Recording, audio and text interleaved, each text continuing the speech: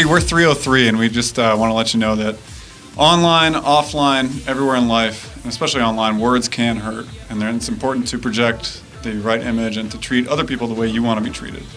Yeah, I think people kind of go through their life thinking that, especially online, that it's just kind of a temporary chalkboard that just gets erased, and it's not something that really affects people because it's not in reality. It's kind of in this technological space, but I think it's just as important to realize that it has just as much of an impact, if not more, because it does stay up there, and it can really affect people. And yeah, I think people should realize before you post, before you say something, just really think that words can hurt, because they can.